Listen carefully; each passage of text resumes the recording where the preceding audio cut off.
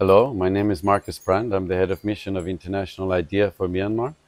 And today I have the great pleasure and honor to speak with Khu Oo Reh, who is the chairman of the Karenni National Progressive Party and also the chairman of the Interim Executive Council of Karenni State. And I would like to talk to you today about your vision for the new federal democratic Myanmar, and in particular for Karenni State, that you have dedicated so much of your life to. And you have achieved a lot. You have put Karenni State on the map, so to say, and you have already built an impressive range of partnerships and institutions that much has been talked about in the current context of Myanmar. So could you maybe just tell us a little bit of what makes Karenni State stand out, what makes it different, what makes it special, and how do you see the current situation evolving? Good morning, everybody. My name is Khu Oo Reh.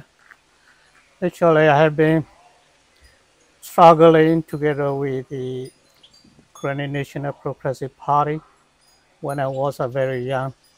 To this day, already with the KNPP for over 47 years.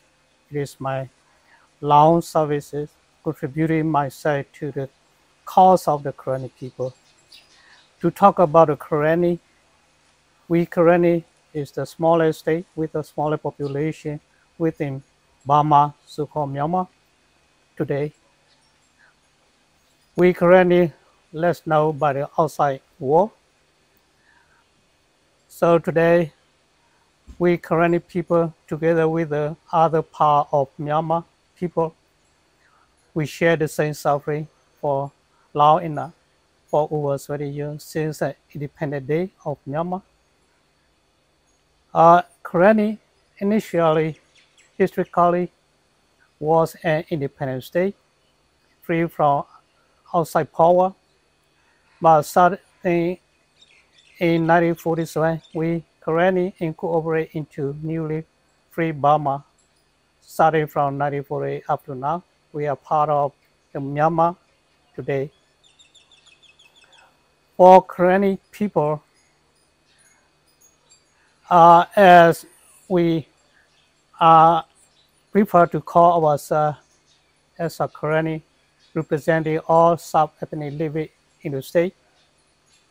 But soon after independence, under the Myanmar government, newly founded state government, recall the Karenni name into KIEC, which solely representing a major South ethnic living in Karenni, KIEC, South ethnic people, making the Karenni history to misunderstand and forgetting the past. It is so pity for our Karenni people harmoniously living together for century of century from the very beginning of the Karenni state, where we start forming the country. So today we are more prefer to call ourselves as a Karenni as we did call ourselves before. So today I will basically prefer to call myself or also the people of the Karenni and the state as a Karenni, representing all the sub-ethnic people living in the state. Today, according to my experience in the struggle movement for over 70 years, I have seen and witnessed with my own eyes, many people have been abandoned their villages or town or separated from family, fleeing the country from time to time due to the oppressive government that we do have in the country. To be honest with you all, not only the Karenni people, even other ethnic people in the Shan, Kachin, Chin, Karen, Hmong, even sometimes in the hotline of Myanmar people as well, suffering in the same way or in different way as well. There is while we have suffered under our own government that ruling the country for many, many years. Today, especially in brief, starting from 2021 up to now, 3 years time, and now we are getting into 4 years of the People Revolution. Joining hands with us, as we have long been struggle, long in the armed struggle, we didn't go anywhere long enough, suffer badly, and also even some Karenni people flee the country and taking refuge in neighboring country as a refugee. And now some of them have resettled in third countries. Even they are quite missing their home to return one day. That might be the dream of all Karenni people living in not only in third countries, even in the border. Also now today, we just roughly estimate the population of the state, not more than 400,000. The population of Karenni is the less population compared to other states or regions. So now today, in 3 years' time, over 300,000 out of 400,000 are fleeing from the home, living in the jungle, moving from place to another, facing with all fronts of the challenges and difficulties are more intense today as the SAC, the SAC, the coup makers are intensively launching a military offensive, killing the people, not solely targeted to the fighters who go against them. Today, they are intentionally killing their own people, not only in Karenni, even across Myanmar, particularly in Chin State, Sagaing region, Magui region, Atanindri, even now Karen, other part of the country as well. So today, based on my experience along the years, it is what should we call today the struggle that we are in. I prefer to call it as a people revolution rather than the Khu Oo Revolution or Spring Revolution, because a large number of the people themselves get involved and take arms and go against the coup makers. Now we are getting to 4 years' time, working hand in hand, helping each other morally and materially in many different ways. We are supporting each other. Today we have to stand together to fight against the unjust. Because we all dream for a better future. For us, we have been calling for building a new federal union country long enough. So today, it is the right time for us to materialize or to realize our dream coming into action. So it is the right time for all of us to come together, be united. If you are not united, we cannot be materialize our dream as that is what I understand. For Karenni people today, people view that we are more united than other people inside Myanmar. It is likely to be true, but not easy to be there, not easy to be here, because we have been invest our time long enough. We struggle very hard to be here. Especially, I'm more focusing on the young people, because we all understand, we all argue that the young people are the future of the country. They are the leaders of the future. That is the key reason that I'm more intentionally encourage the young people to get involved in all parts of the struggle by themselves, to have their own experience and learning things with it, by themselves to be able to be somewhere and take it lead. That is my understanding and also my vision for the future. Khu Oo Reh, can I ask you, how have you been able to build the interim institutions in Karenni State in collaboration with different partners who were opposed in previous times during the elections, for example? You have actually been able to build that collective leadership that is envisioned in the Federal Democracy Charter, and you are also playing an active part in the national collective leadership in the various institutions and councils that have been created, including through some representatives in the NUG. You work very closely with the NUG, with the NUCC. What has been making it so different now in the last 3 years to get this struggle so far? 3 years ago, many people did not expect the resistance to last so long, to get so much energy from the young generation. What has been the difference now that now we seem so much closer to achieving your long-term goal? Well, originally, the policy of the KNPP, where they start forming the armed struggle from the very beginning, the policy was to regain Karenni independence. But that independence policy just ended at the end of the 2000.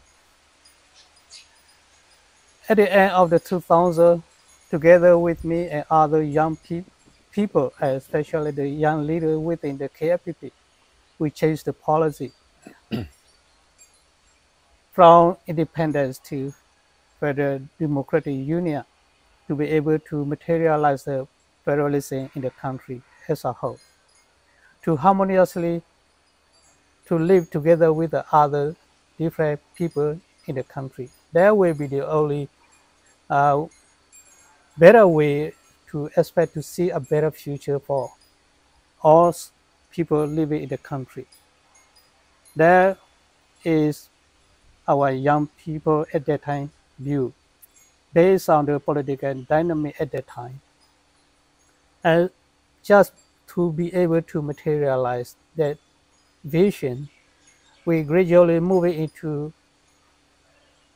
bringing more and more the young people into armed struggle, and also encourage the young people living in the country to come to aware how the federal system is worked, how the federalism can be sort of our long armed struggle or making our differences, put it into a map, and also coming together, united together, and making this country strong, and to be able to sort out all our differences in the country. That will be the only way that we can overcome our long or chronic armed conflict or struggle. Based on that, gradually we currently more focusing on the young people, breaking more into political arena to get aware all different concepts of the system in the country, how bad we are, how we can best serve our people, not only the Karenni people, but the people of Myanmar as a whole. Just because of this vision, right after the 2021 military coup to this day, we are more aware that we need to get further beyond our limit by coordinating with the other part of the country, who are also sharing the same suffering, who are also sharing the same vision for the country as we do.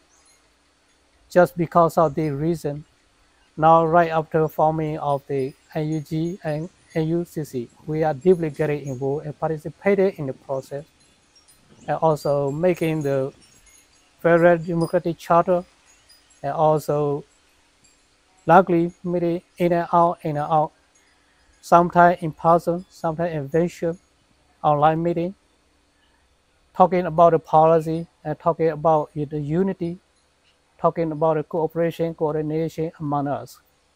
It is how we work together.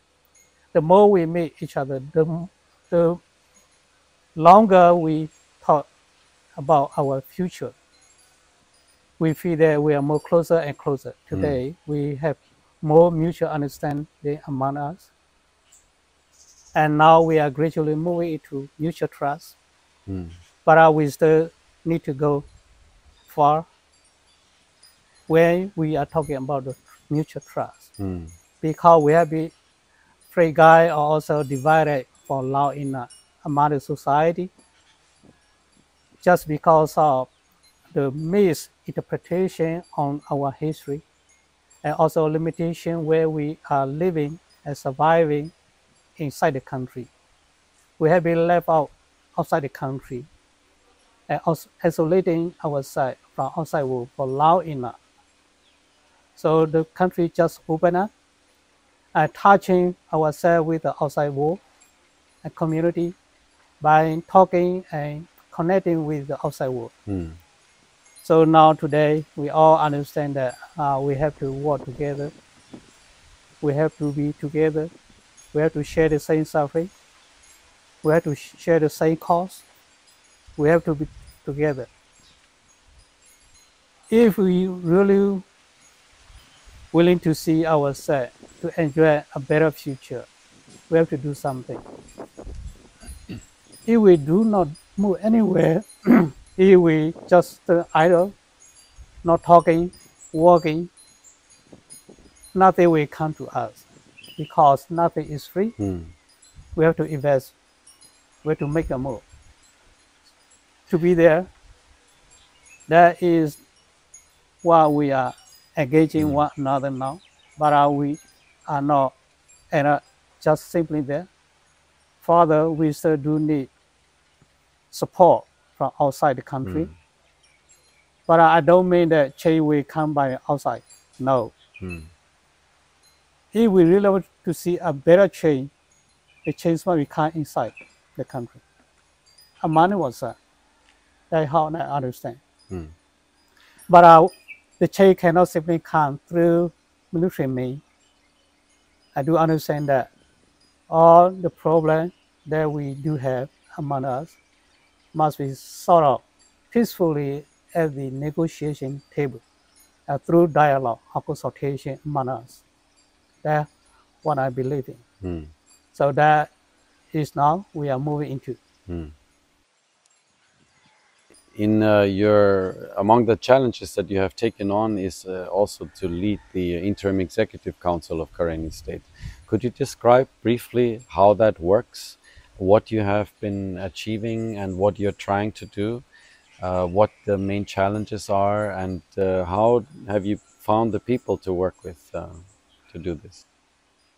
Well, I started in 2021, right after peaceful demonstration by the people across the country, oppressed by the military coup maker.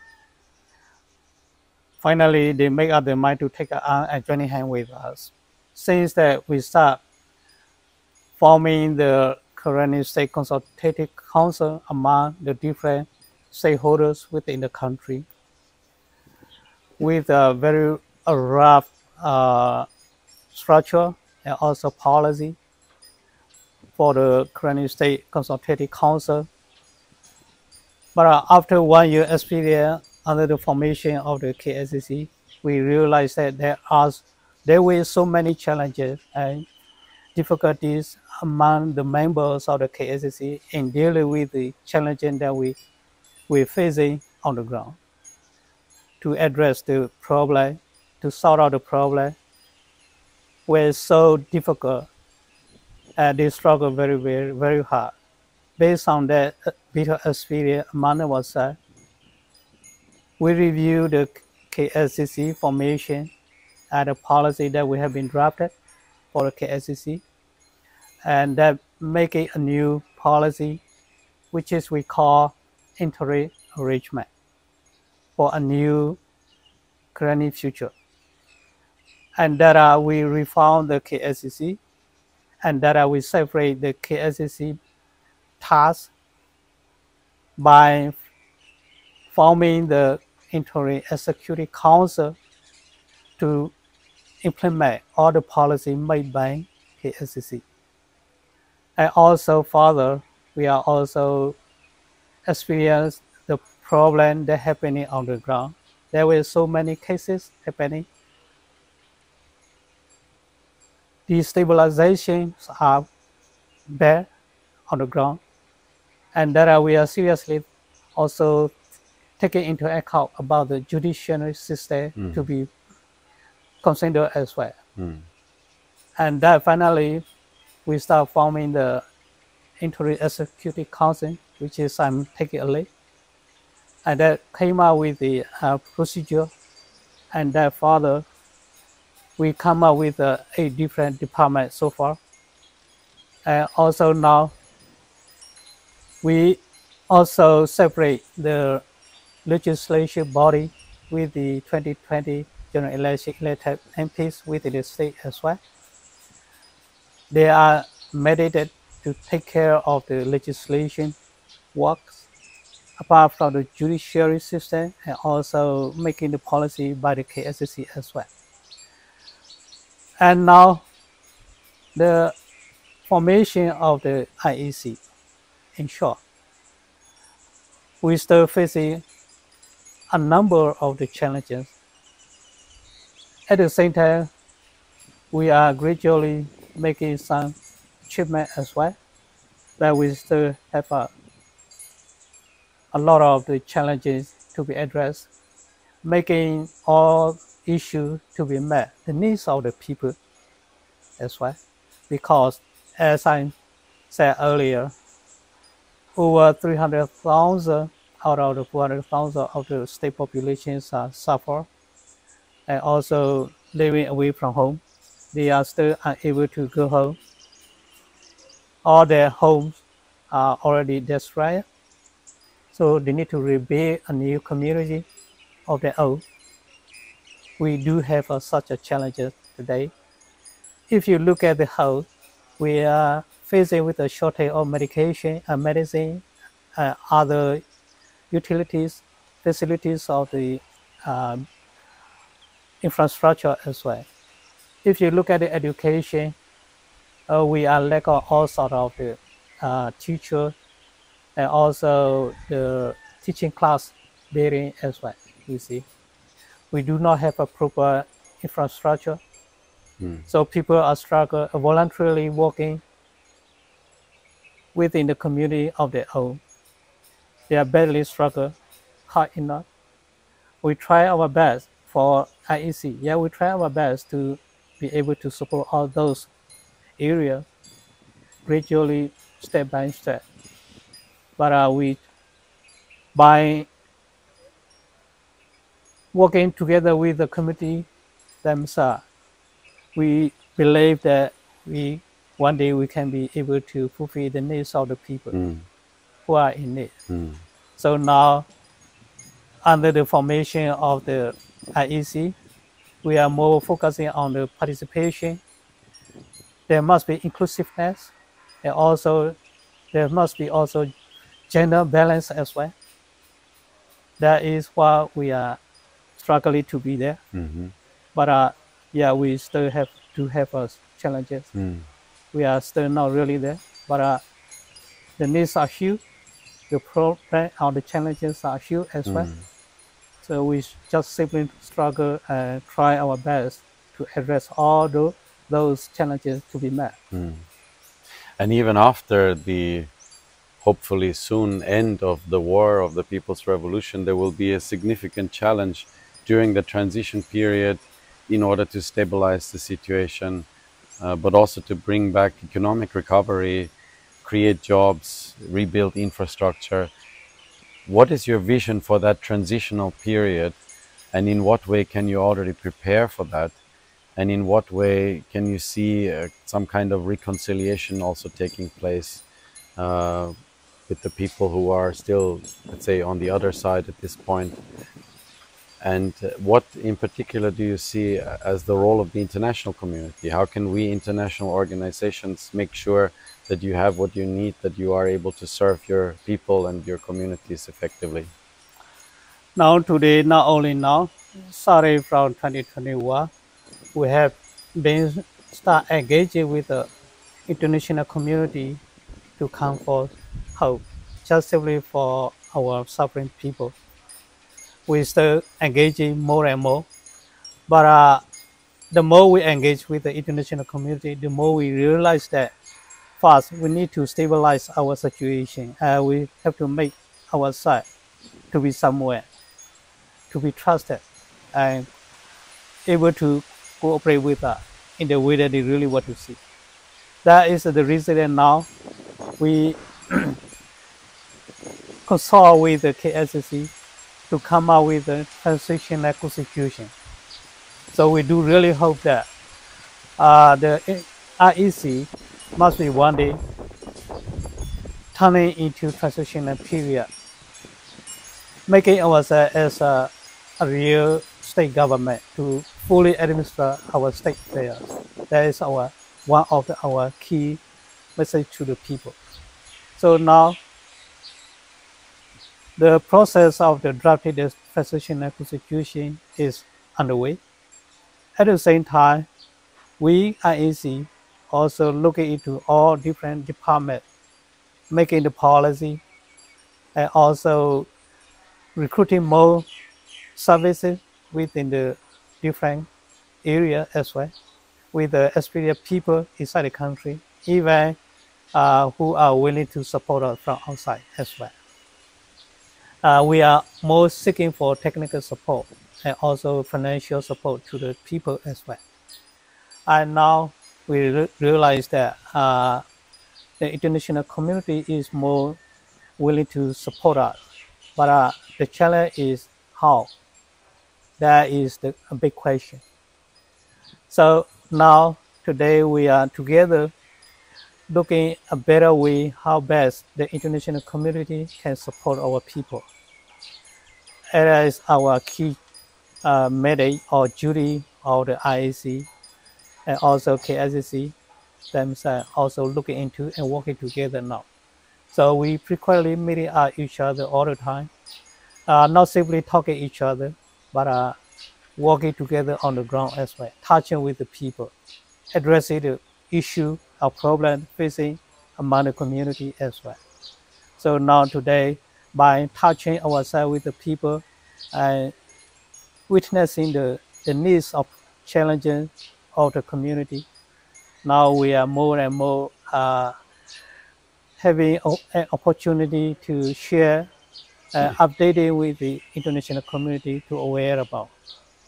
So the community around the world are also getting more interested to support us. Not only the Karenni, where we address the Karenni problem, we are also talking the suffering of the other part of the country as well, especially in Chin, Sagai Magui, Karen, the Nandri, and also in Shan, at Kachin as well.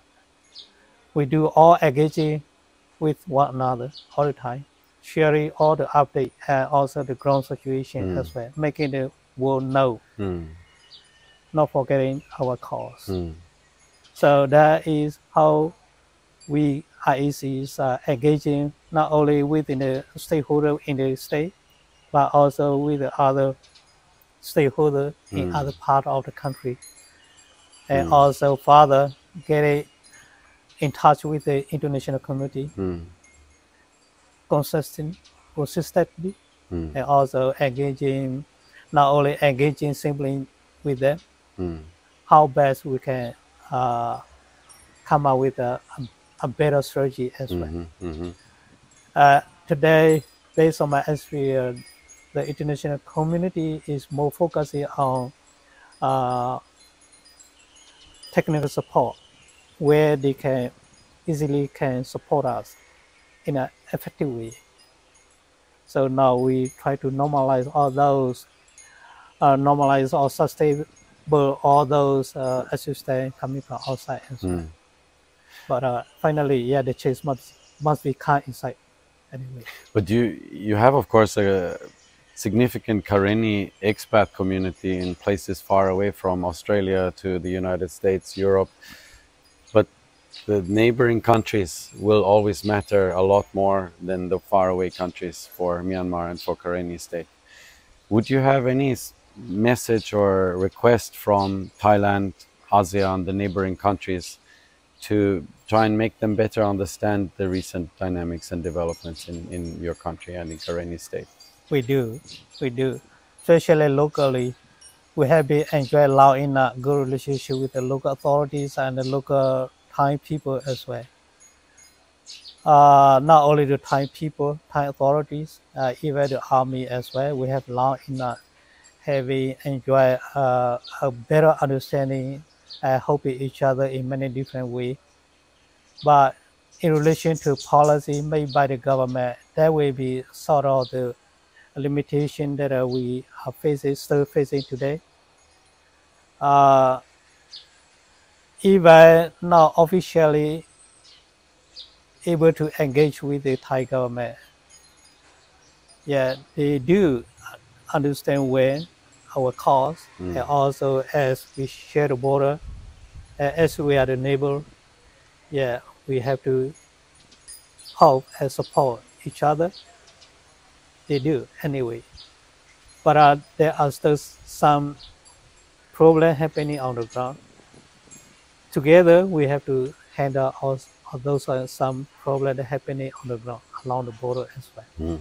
Because all the problems happening along the border, we have to handle together. We have to consult together. We have to look into that matter and also how best we can work together as sort of to normalize the border security and stability as well. As far as I understand, the threat for the sovereignty of the Thailand is that the human trafficking and drug trafficking, and also infectious disease along the border. That will be the key concern of the Thai government and the people as well. We do understand we're on that. We have been cooperating with that as well. Even not according to the policy, but on the ground, yeah, we do have so many ways to work together. By now they have more better understanding on our cause, especially at this time. Well, that's very encouraging, and overall, a big message of dialogue and cooperation in all directions. That has been, in a way, the secret of success of how far you have brought the Karenni State movement. And we as International IDEA, we are proud and happy to support as a part of the broader effort of building federal democracy in Myanmar. And we will certainly continue to try and engage with you and help you build bridges and find partnerships around the world. Thank you very much for this conversation, and thank you very much for watching. And we will post some links with more information about Karenni State, and hope that you will also be able to support the efforts that are taking place here in this part of Myanmar. Thank you.